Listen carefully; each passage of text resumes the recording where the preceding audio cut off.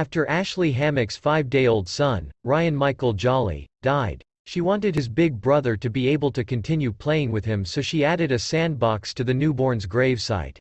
Hammock's younger son, Ryan Michael Jolly, was born on October 11, 2013, and passed away October 16 from hypoxic ischemic encephalopathy, a condition that occurs when there is not enough oxygen getting to the brain.